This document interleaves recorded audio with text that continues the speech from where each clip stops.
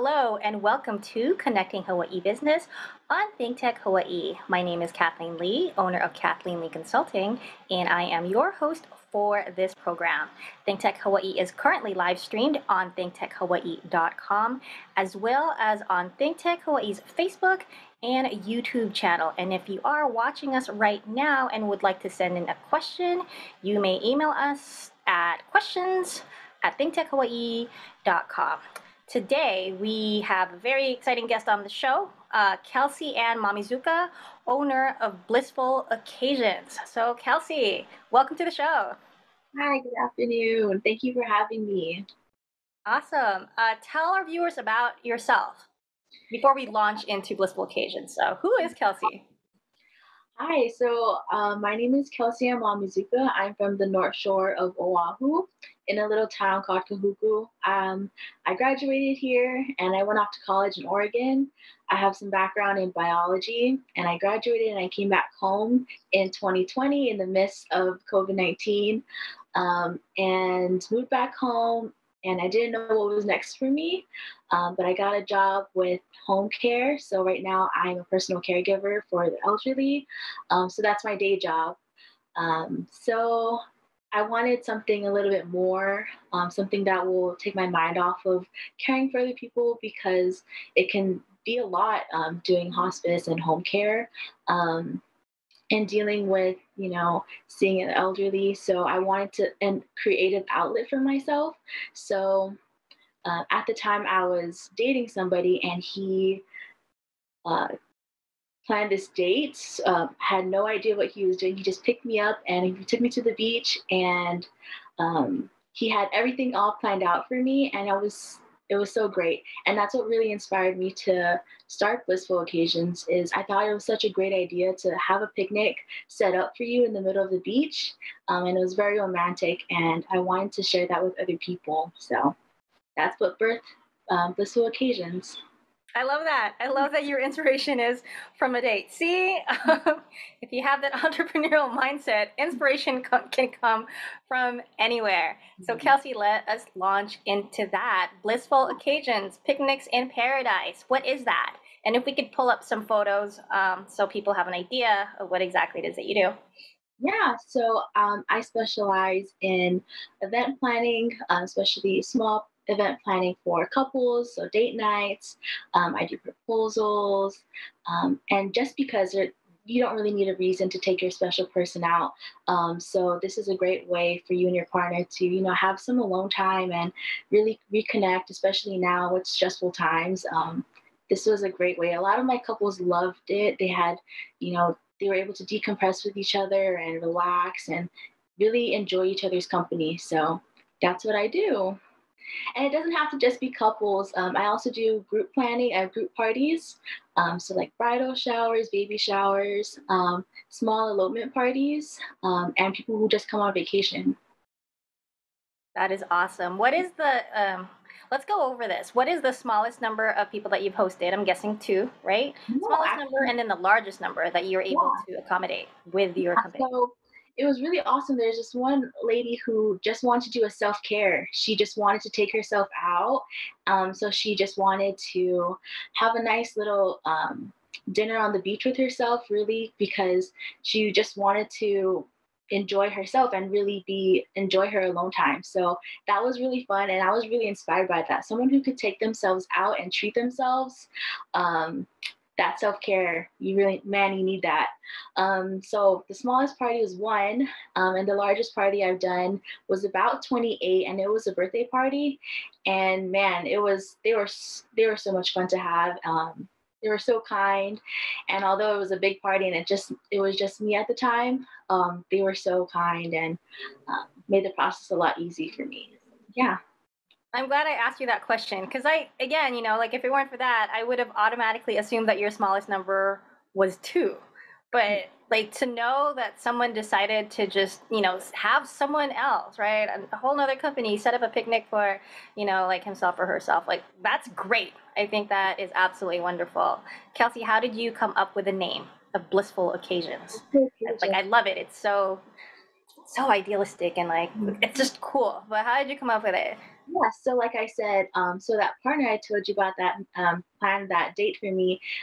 We're still together, and he is my inspiration for my picnics. And so on that date that he set up for me, that's basically the feeling that I got was so blissful. Like the sun was setting, we were talking, we had lunch. It was awesome. So I really like was falling in love Oh. at picnic. So it was great. And so I was like, why can't I could set this up for other people and see if they feel blissful about this or with their partner or with their family. So blissful occasions does not have to just be for couples. It could just be with your family. You can be blissful with your families too. Yeah. And friends, family and friends. I think that's wonderful. So walk us through how you started the business. I understand that you started this like around like in last year, right? Yes. Last year at the beginning of the year. So walk us through how you started it, how you built the business, and where it currently is. Right. So about a week after that date that he set up for me, I was talking it over with my parents and my family, and I was like, "Wow, this is such a great business idea." And my mom was like, "You should get an LLC." So she helped me with through the process of getting an LLC through Hawaii. So I got my LLC like 2 weeks after the date, and it was running already. So I was like, I wanted everything to be official. I didn't want to, be under the table. If I got caught like at a beach where I'm not supposed to, I wanted to make sure all my paperwork was good. So that uh, having the LLC, I feel a lot of people trust the company more because you have rules and regulations you have to abide by. Um, and after I got my LLC, I put up Facebook Marketplace, some ads. I made an Instagram, and I've been pretty much booked out since March of last year. So a lot of the times I do weekends. I opened up to weekdays. So I want to say on a monthly, in 30 days, I would get about 15 to 20 inquiries and about 8 to 12 actual bookings, mostly weekends and some weekdays. Oh, That, that is so awesome. That's such a clever business idea as well. Um, you so you do, according to your photos, it looks like the setup includes food, like the linens, right? The tables and the venue. Like, tell us more about that. Like, where does the food for the occasions come from? yeah, so I go through this restaurant, Hawaii Steaks. They're located all over the island, um, especially the hot spots of where I go into my setup. So there's Ala Moana, there's Pearl City, there's Kapolei. So I order the food there, and then take it to my setups and set up everything for them. And if they have like any food limitations, allergies, I go through an alternative. Latour Cafe has a great alternative menu for those who are vegan or don't really eat meat. So I go mostly through them. I've also catered through a lot of other restaurants, not as often, but mostly the Hawaii Steaks and the Latour Cafe. I also work with two bakers, and they're both women, and their treats are so awesome. It's Chrissy Rich to create pastries. She's located in Kaneohe. She makes awesome stuff, as well as Shania. Baked by Shania is her Instagram handle, and she's located in Kapolei. Man, they have like all of my clients when they have birthday parties or they just want like a treat, like for a dessert. Their pieces are awesome. They're amazingly decorated and they taste great. That's great. Do people pick from a set or like a set of menus, or is every single event does every single event have a customized menu?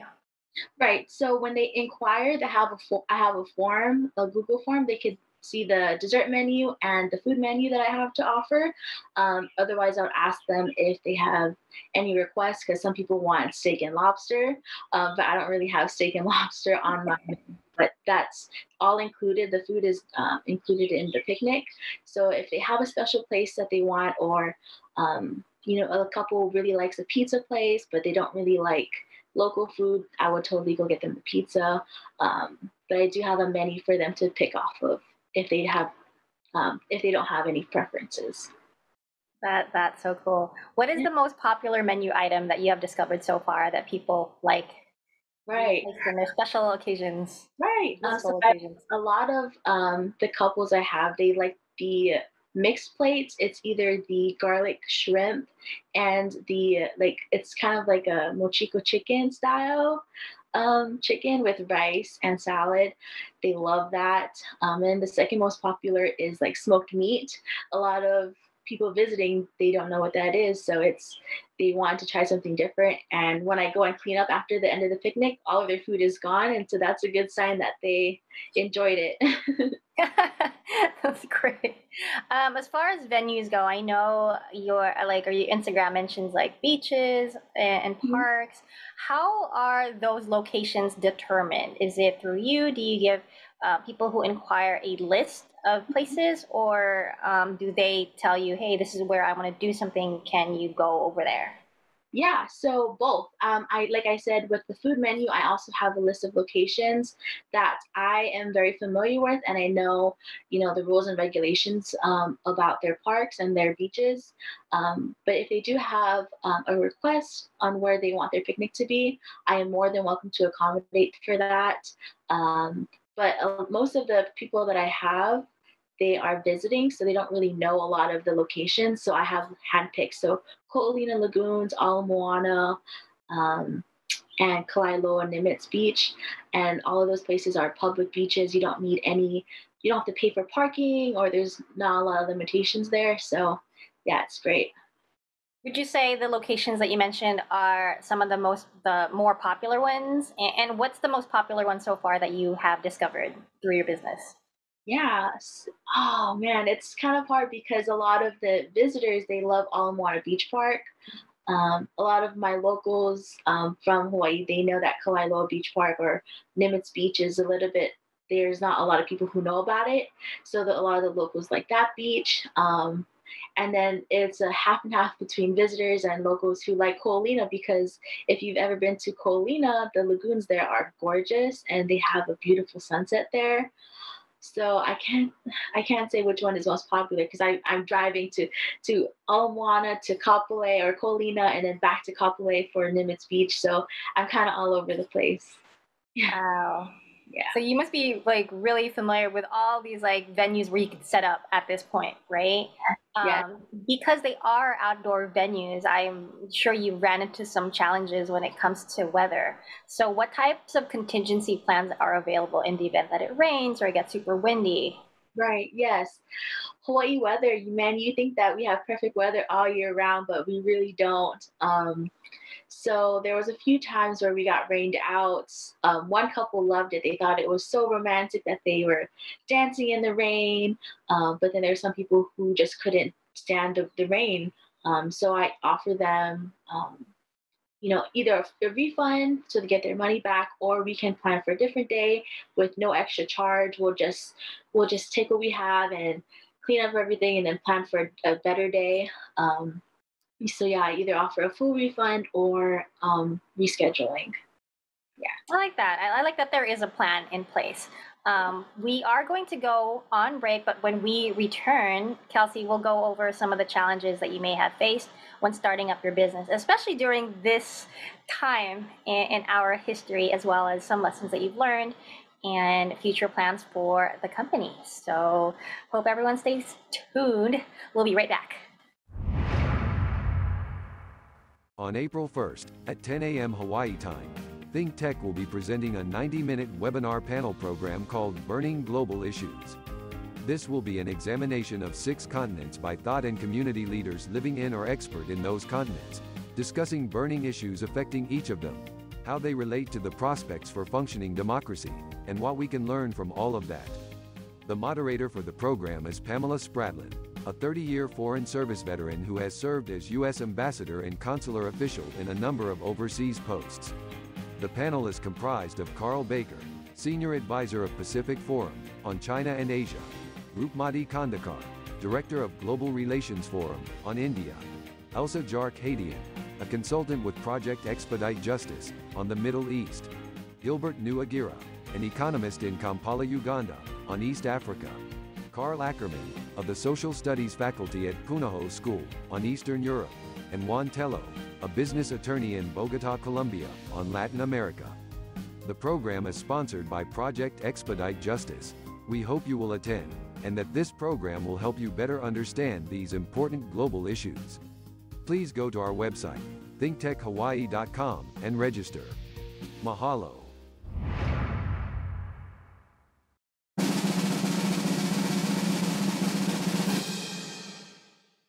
Welcome back to Connecting Hawaii Business on ThinkTech Hawaii.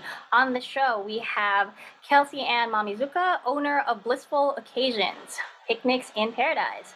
So Kelsey, when we left off, you were talking about contingency plans in the event of inclement weather.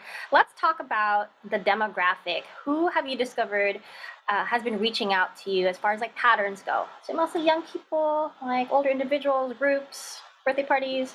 How's that been working out? So majority, surprisingly, is the boyfriends or husbands, and they want to plan something special for their wives, or ask a girl to be their girlfriend, or propose to their girlfriend. And it's a lot of fun planning because that's what my partner did, but except he didn't plan it through somebody else. He did it all on his own. And I know for guys, planning and doing like that deep thought and putting all these details together isn't really their thing. So I kind of want to make it easy for their and make the process a lot easier for them. So I want to say majority is male, and they're on the younger side. So between 18 and 30 is like my high demographic, and they're either planning something for their wives, girlfriends, or their soon-to-be fiancés. Wow. See, every time I ask about a demographic, I always get surprised because then I have like these assumptions in my head, and I love how they're always challenged or countered by something like I wouldn't have expected. Like I would imagine, I guess for me, because like I would figure like women love picnics, right? Everyone loves picnics, but as far as like organization goes, you know, right? It's so when you're like, okay, these husbands and these boyfriends like arrange, I think it's wonderful. Have you done engagements as well, like engagement proposals? Yes, I've actually, the month of February and December where I've had like 3 or 4 proposals in a weekend, and it was amazing. Like hint, hint, boyfriend, but it was awesome. And all the girls, of course, they said yes, and they were just they were in bliss, if you my name. But yeah, it was awesome, and I could tell that they loved it. And when I came back, all they could say was thank you, and they had so much fun, and that it was perfect. The men always come back to me and they said this was perfect. Oh, do you also make arrangements with photographers so that the event is documented in the event that someone wants that option? Yes. So right now, I have a contract with.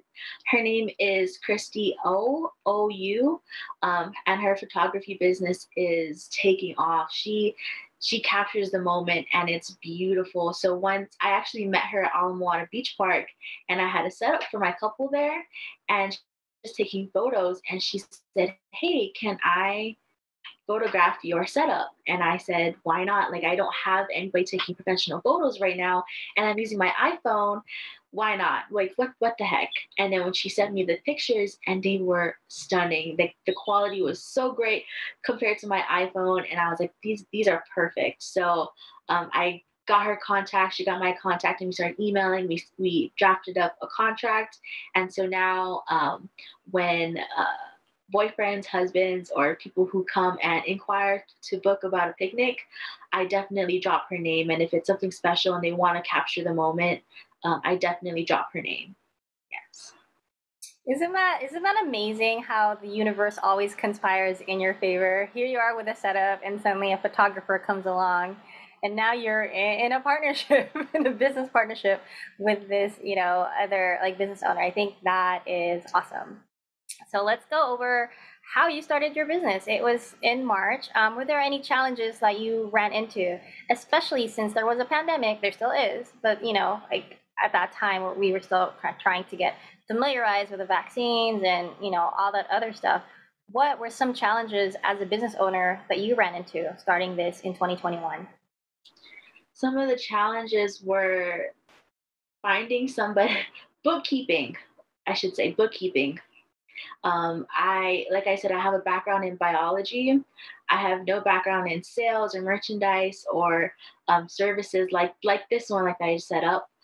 So really, just holding on to receipts and bookkeeping and tracking everything um, was something I had to learn on my own. And especially now, tax season is coming up. I definitely want to utilize it and learn more.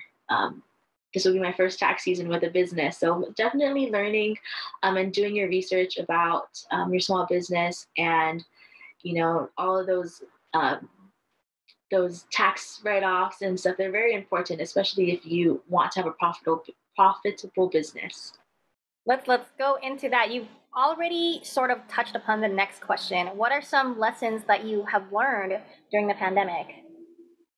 Lessons I've learned: to be very clear with your clients. If a date doesn't work out, I try not to overpromise them. Like, yeah, I can definitely do 3 bookings in a day. I'm just one person, and I can't oversell or overpromise certain things. So definitely saying no or rescheduling for a different time or opening up a date for another day. Um, Lessons is definitely to not wear myself thin. I am just one person and doing all the paperwork and planning and driving and setting up and cleaning up. So I have to give myself grace on that. Yes. That is a great note for everyone out there, whether you are an entrepreneur or just someone who is like looking for find balance when it comes to work, right? Work and everything else, and make sure to always take care of yourself. What about future plans? What do you have coming up in the future? And I know you mentioned beach cleanups as well, and I would love for you to go into that and how you would like to tie that in with your business. Yeah, of course. So, like I said, a lot of my picnics I set up at beaches, Kolina, Kailoa, and Ala Moana Beach Park. I've done other beaches as well. Um, but being a local, I definitely want to malama our aina and take care of what we have. Although I set up these beautiful picnics, I want to teach people and show them how to respect our land, because a lot of people don't really understand like cleaning up their trash, especially after a fun beach day. Yes, it's a lot of fun, but really taking care of our oceans, our beaches, and our land is very important, especially as a native here in Hawaii. So I definitely am planning soon to reach out back to my local clientele that I have and to set up some ads for my future clients who are planning to inquire and book a picnic, that sooner than later I will have a beach cleanup at each of those locations that I go to, and just to learn and clean up after ourselves and teaching people to malama our aina. Yes. I'm looking forward to when that launches. Any other future plans that are coming up that you're thinking of? Yeah, so right now I am drafting up. It's in the works to partner up with some hotels and give personal experiences to their guests. Um, I have a few hotels here on the North Shore, and because I set up so much at Ko'olina, hopefully to connect with the right people there and have a contract with them to give their guests some personal experiences like picnics on their beautiful beaches. Great idea, especially with everything opening back up. Kelsey, is there anything else that you would like to add? No, not really. Oh, actually, yes. Um, so in the future, you guys, for those young people who are coming up and want to be entrepreneurs, um, even though there are 50 other million ideas that are out there and being marketed, they don't have you, they don't have your uniqueness. And so if you think, hey, this product is already out there, like, why would I sell it more? They're not selling the product, they're selling you and what you have to offer. So I'm not the only picnic business out there, but I still started my business knowing that there's other picnic business, and I don't see them as competitors, but to see it that I'm giving my experiences and my knowledge and my you know my what is it called, my attitude, um, my little shake on things, and make it unique. So make your business unique, and you can definitely do it. I genuinely appreciate your collaborative and growth mindset, and thank you for sharing those words. I hope people take that to heart. How can people get a hold of you and Blissful Occasions? And if we can pull up the website. Yeah. So you can follow me at Blissful Occasions on Instagram. I have a lot of my media up on there. I have a lot of my updates posted there most of the time. And you can also inquire and find my booking link there. And my official site will be dropping soon. Great. This has been really awesome, Kelsey. Thank you so much for educating us about your business, how you came about it, and what you can do for people out there, especially since summer is coming up, COVID restrictions are loosening. There are so many ways for people to be able to come to you and be like, hey, I would love to hold a blissful occasion for a loved one or for myself. So thank you again for coming on the show today. We really appreciate you. Thank you so much. Of course. And we also want to thank Jay Fidel and the entire staff at ThinkTech Hawaii for making shows like this possible. We had Max and Haley who helped us out for today's show. So thank you so much. And until next time, aloha.